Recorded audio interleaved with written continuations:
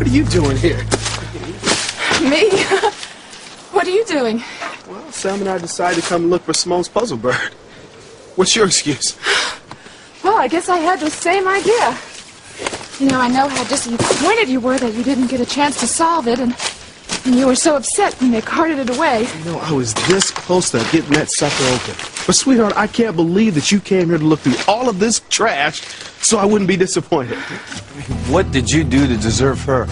It's not every wife that do this. Tell me about it.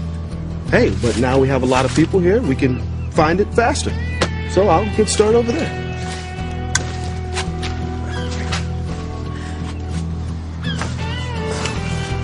Some stench.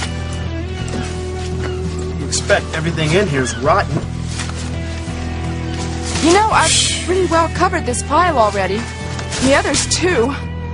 I'm afraid it's hopeless. Bird's just not here. Hey, honey. Hey! I hope you guys are hungry because I have been cooking all day. What's the joke? Let's just say it's gonna be a little while before any of us have a hearty appetite. Can it wait, huh? Yeah, no problem. You guys gonna tell me where you've been? The dump. You've all been at the dump?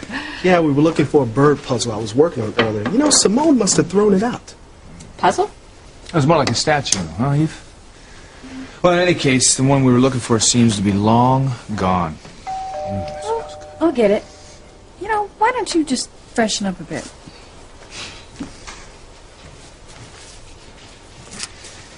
You know, honey, I can't believe what you tried to do for me today. Wasn't anything. Besides, I failed. I didn't find it for you. But, sweetheart, it was a thought that counts. You know, I don't care much about this bird statue. I'm just sorry I never found out what was inside. Sorry that took so long. Who was it? It was a homeless man. It was a funny coincidence.